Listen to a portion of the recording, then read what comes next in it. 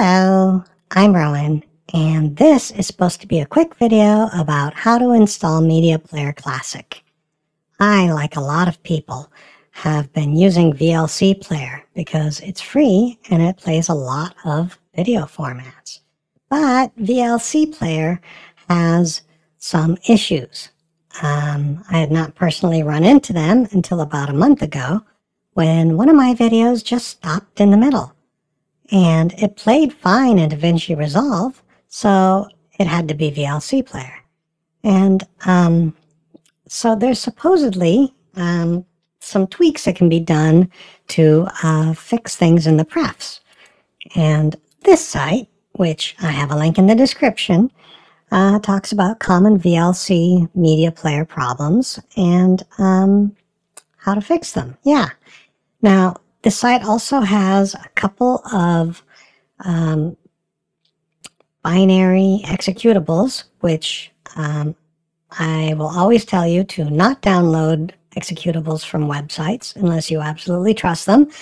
And if you do download executables from this site, it's not my fault if something terrible happens to you or your PC. There are some nice bits of information here about changing cache values and changing various little tweaks that will hopefully fix any kind of issues you're having with VLC Player. I will eventually get to doing this, but in the meantime, I decided that I needed to have an alternative to VLC Player.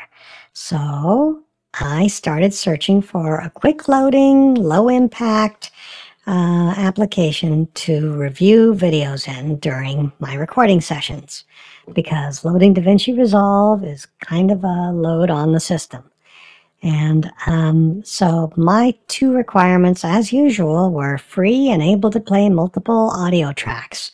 And what I found was tumbleweeds and a 4-year-old Chris Titus video in which he talks about alternatives for PC, Mac, and Windows,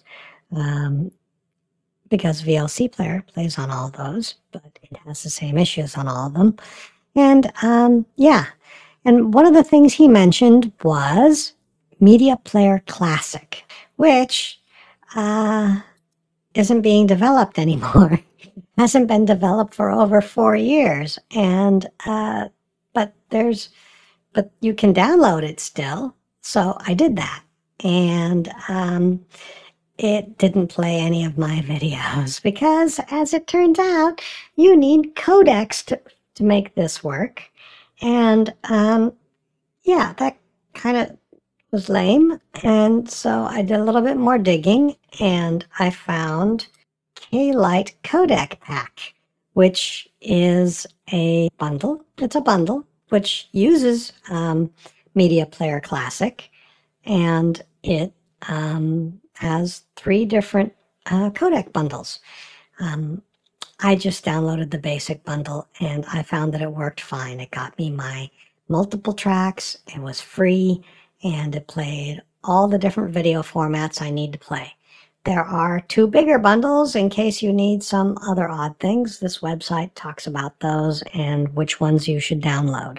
So what I found was that after doing all that and getting it all working, yeah, speaking of Chris Titus, if you use his Windows utility, you can download k-lite from the Downloads tab. To do that, you need to load PowerShell as an administrator and put in this line of text, which is again linked in the description, and hit enter, and that will load the Chris Titus Tech Windows utility.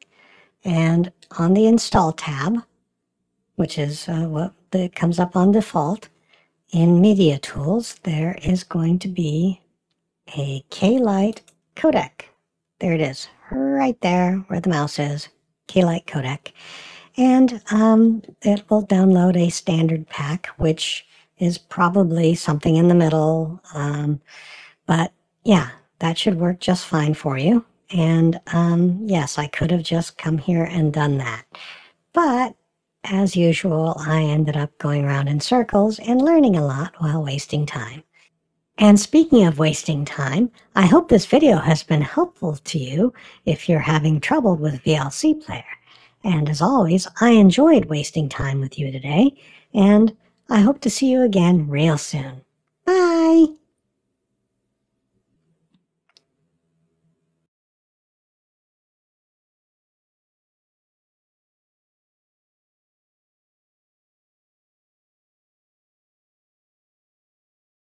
So, once again, I have somehow effectively wasted a bunch of your time on something that should have been very simple.